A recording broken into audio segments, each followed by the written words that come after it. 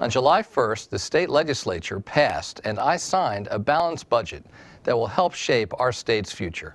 It's a budget that invests in our schools to better prepare our children so they can graduate ready to succeed in work or college. To keep class sizes stable, it invests in new teachers.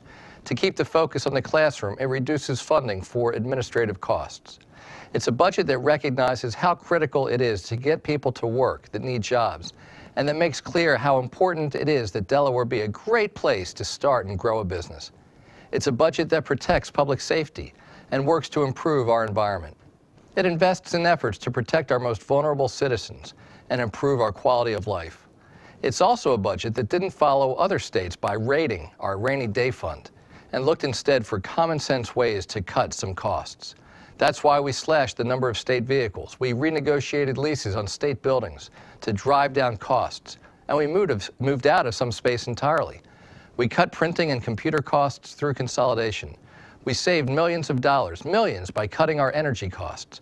We restructured and reorganized some divisions to create greater efficiency and effectiveness. The list goes on. Compared to 2010, this year's budget has more than 520 fewer state employees, meeting even greater demands on state service. Compared to the 2009 budget, we have over 1,000 fewer positions, and we spend less, $50 million less, in our operating budget. Our hard work last year did make some things easier this year.